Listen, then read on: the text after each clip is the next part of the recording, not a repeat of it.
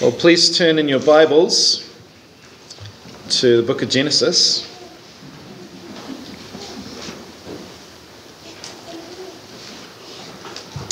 So here's a question for you today. Are you known by God?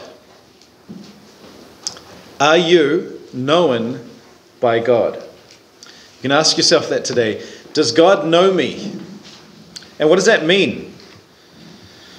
So today we're going to be going back into our series in Genesis. We're going to see the first example in the Bible of this kind of relational knowledge, a knowledge that is reflected throughout the rest of the Bible, throughout the rest of God's revelation. Whenever we see the word know, we should be thinking in these terms. A knowledge, an understanding of what it means to be known by God. And here's a hint, it actually goes quite far beyond what we mean in English when we say, no, I know that person. Last time we were in Genesis, we saw what happened when Adam and Eve were thrown out of the Garden of Eden. And the way back to paradise was guarded. The way back was kept by an insurmountable enemy, a foe, a guardian. And without dealing with that sin, with our sin problem, we'd never be able to make it back into his presence. But praise be to God that through the Lord Jesus Christ, he has opened up a way of access so we can boldly go before his throne of grace and find grace in times of need. So today we'll consider from chapter 4 what it means to be known by God. So let's read it together. Chapter 4 verse 1. Now the man knew Eve his wife, and she conceived and bore Cain, saying, I have produced a man with the help of the Lord. Amen. This is the word of the Lord. What does it mean to know somebody? It says Adam knew his wife. When the Bible uses language of knowing and being known, what does it mean? Because obviously we don't talk about that in English in that way, do we? And can you say of yourself, I am known by God? Obviously when I ask that question, I'm not saying, does God know of your existence? Of course God knows that you exist. He created you. He formed you in his image. He planned your every day here on earth. He made you in his image so that you would bring glory to him. That's not the kind of knowledge I'm talking about. The knowledge that we're talking about today is a special kind of knowledge that involves relationship. It involves love and choice. So my question is, are you known by God?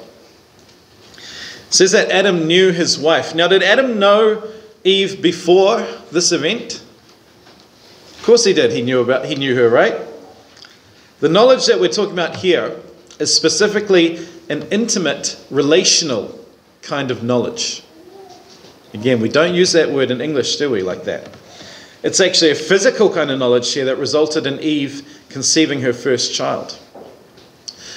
But when we see the word know in Scripture, it is often used quite differently to the way we use it in English, especially when it talks about God knowing us.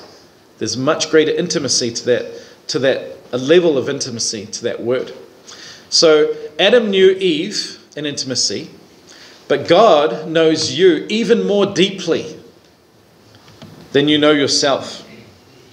In the Bible, you'll see sometimes the people will call out to God, knowing that God knows them more than they know themselves. And they'll call out to God and say, God, give me that knowledge that I don't even have.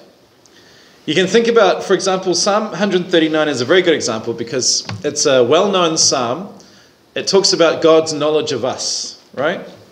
Starts off, celebrates the fact that God, O Lord, you have searched me and known me. You know when I sit down and when I rise up.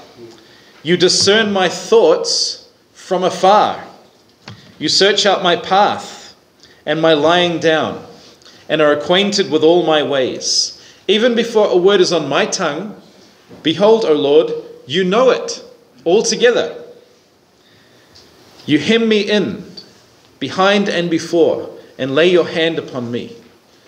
Such knowledge is too wonderful for me. It is high. I cannot attain it.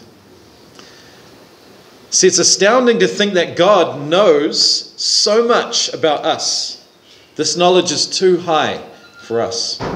God searches our hearts He knows all of our thoughts. We talk about God being omniscient, right? Kids, you heard that word before?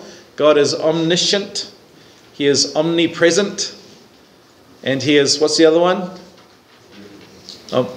Omnipotent. Good. Heard someone? Yep. So God is all-knowing. He's all-powerful, right? When we talk about God knowing, he knows all of our thoughts. And often when we talk about God's omniscience, his all-knowingness, we usually refer to like the physical universe, right? He knows everything about everywhere.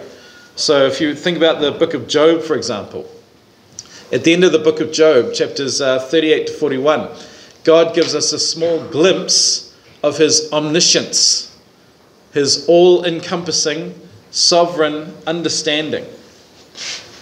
He actually takes Job on a bit of he goes through a list of what he knows that Job hasn't got the first idea about, the first inkling of. So God tells him about the beginning of creation. Were you there, Job, when I did this and I set the boundaries for the sea and formed the earth? He tells him about the glorious beauty of the clouds and how rain comes down and snow and hail. He tells Job about the paths of the constellations, the paths that the stars take in the sky, and the behavior of animals that are reclusive and you don't normally know about, you don't see. God talks to Job about that.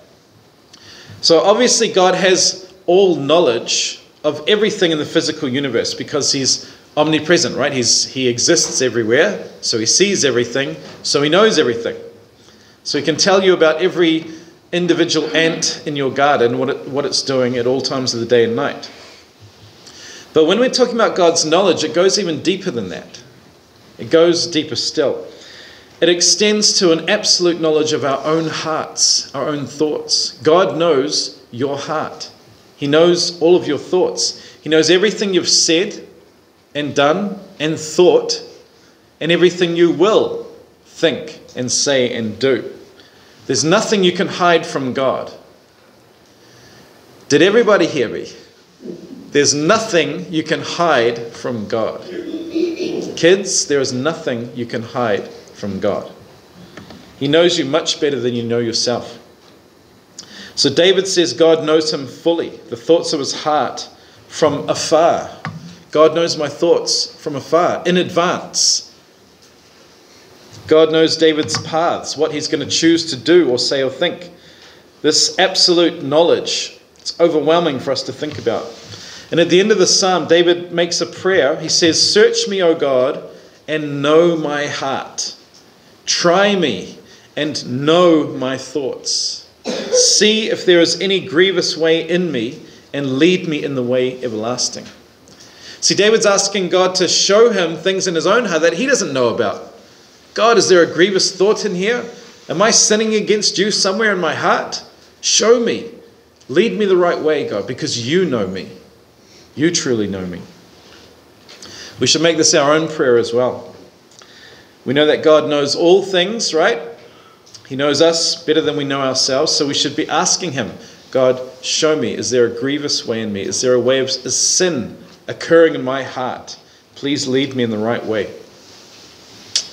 This is the right way to think about our self-knowledge. That's why in the Bible you see great men of God following this pattern and asking God to expose in their own hearts where there's darkness that we didn't even know about. David in Psalm 19, he says this, "Who can discern his errors?" We have a difficulty in even understanding about our own sinfulness, about our own error sometimes. We very conveniently have these blinders that blind ourselves to our own sin. So David says, "Declare me innocent from hidden faults.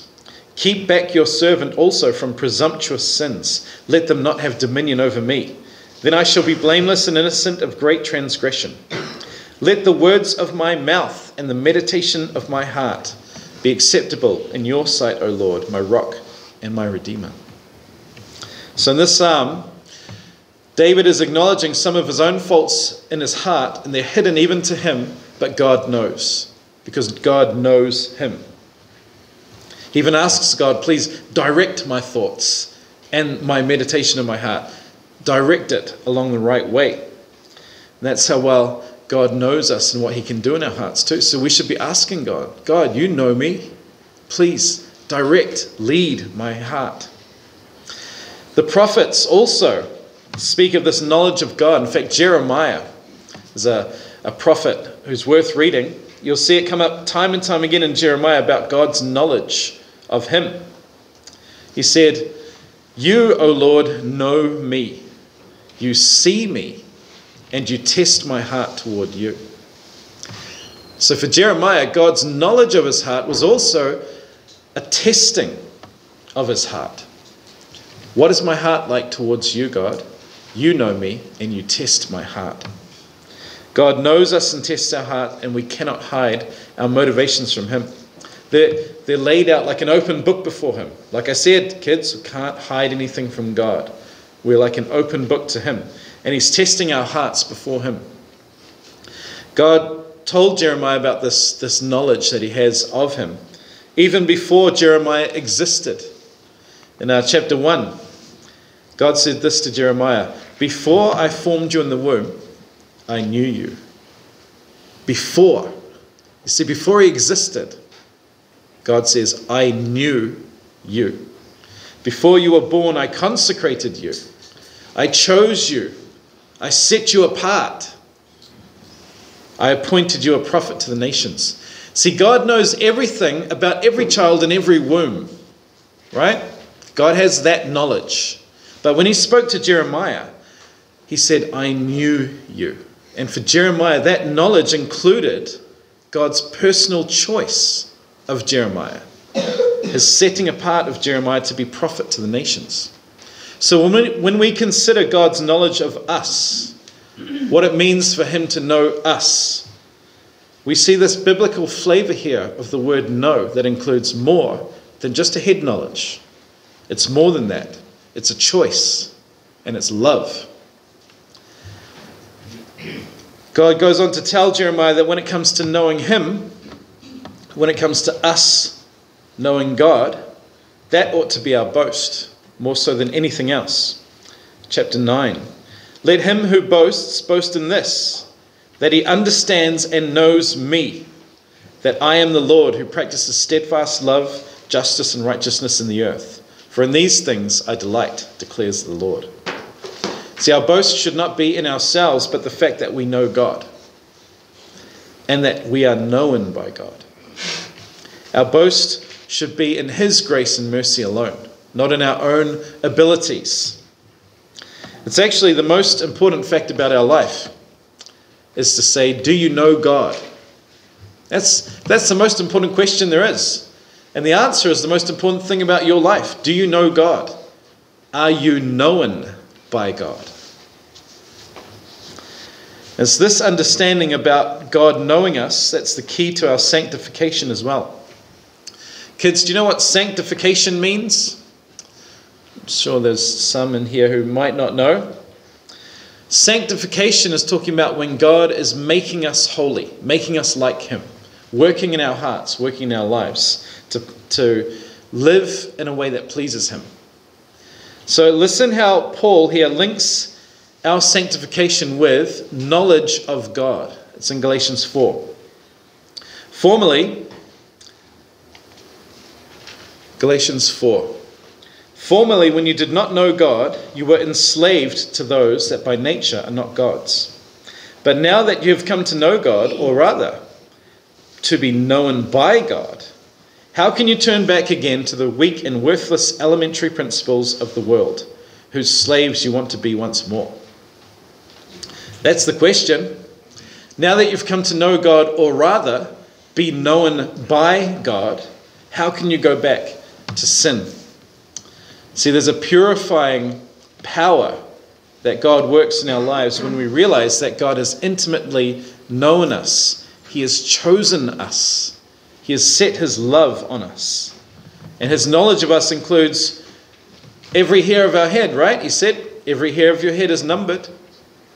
But it goes beyond that mere understanding knowledge to a love. a relational knowledge, a choice, just like Adam knew his wife Eve. So in Christ, you are the object of God's love.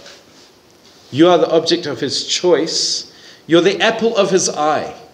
That's what the Bible says about the people of God. We are the apple of his eye. And he's known you from before you were born. Before he created the world, he knew you. It's a beautiful truth to recognize. When we say that God knows us, we're saying he loves us.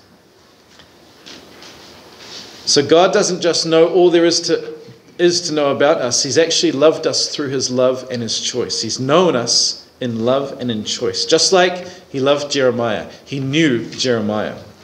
That's what the New Testament also applies to us. Romans 8 verse 29 is sometimes misunderstood. It says, those whom God foreknew, he also predestined to be conformed to the image of his Son. See, God didn't just know about us. He knew about everybody, right? We could say about the entire world, God knew about them beforehand. It doesn't say that God knew beforehand what you would do. It says he knew you beforehand. He foreknew us. And everybody he foreknew before the foundation of the world, in Christ, he chose. He chose us in love, and he predestined us to be conformed to the image of Christ. You can say that God knows all people, but when it comes to his elect, we say he especially knew us, foreknew us in love. He chose us. He initiated relationship with us. Just like Jesus said, you did not choose me, I chose you and appointed you to go and bear fruit. So much of in the writings of the New Testament, we see the apostles grappling with this amazing truth, this deep truth that God has known us beforehand. It's very hard to express in human language, but they do try. Paul had another go in the first section of his letter to the Ephesians. He said in chapter 1, even as God chose us in Christ, he chose us in him, before the foundation of the world, that we should be holy and blameless before him. In love, he predestined us for adoption to himself as sons through Jesus Christ, according to the purpose of his will, to the praise of his glorious grace. Praise the Lord for him foreknowing us and setting his love on us, his predestining love to adopt us as his children, according to his foreknowledge. See, that's why foreknown can't mean that he knew about us beforehand. It can't mean simply that he knew about what would happen. He knows about everything that will happen, of course. When we talk about God's foreknowledge, his knowledge of people, we're talking about intimate, relational knowledge. We're talking about active knowledge, not passive knowledge where he's just learning something. We're talking about him knowing his people. He knew you. He chose you. He predestined you in Christ to salvation. He didn't foreknow what you would do. He foreknew you. That's the point here. This is a revelation of the glorious truth that before the foundation of the world, God set his love on us in Christ. We, the people of God, are precious to him. We're the apple of his eye. In Isaiah 49, when God was talking about how his people are going to be looked after, no longer hunger or thirst, or no scorching wind or sun would strike them, he said that he would comfort us and have compassion on us. He says in Isaiah 49, verse 15 and 16, I will not forget you. Behold, I have engraved you on the palm of my hands.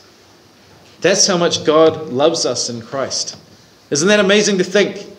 Your name is written on the hands of God. You are always before him. That's how much he loves you. It's like the song, my name is graven on his hands, my name is written on his heart. We're going to sing that at the end, aren't we?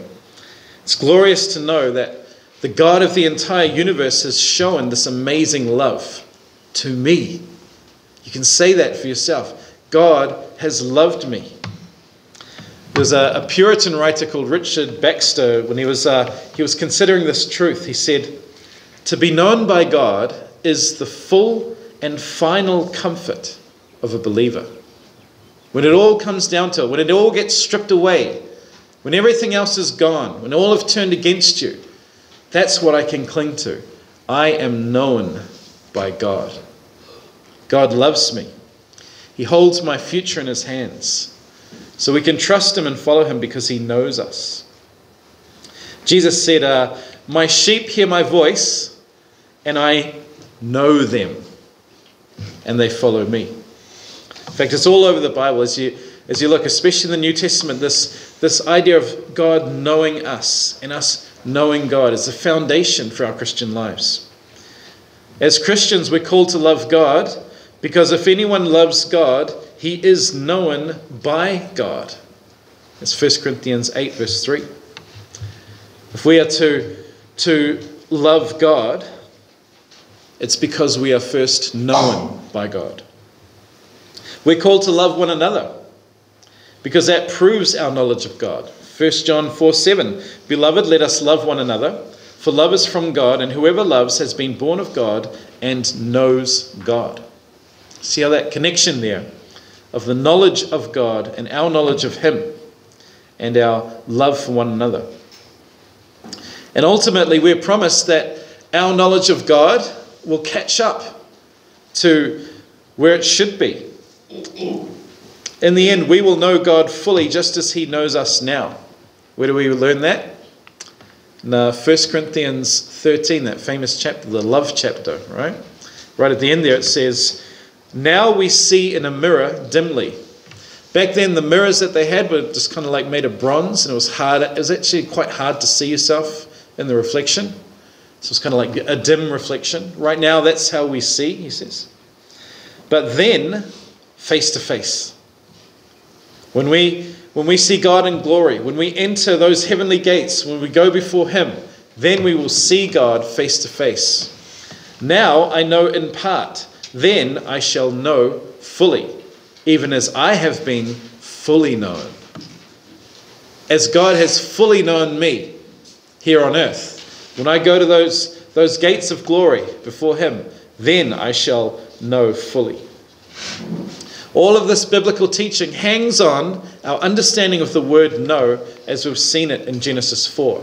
It means more than we see in English, more than the English word know. It's deeper, it's fuller. Adam knew his wife, she conceived and bore Cain, saying, "I have produced a man with the help of the Lord."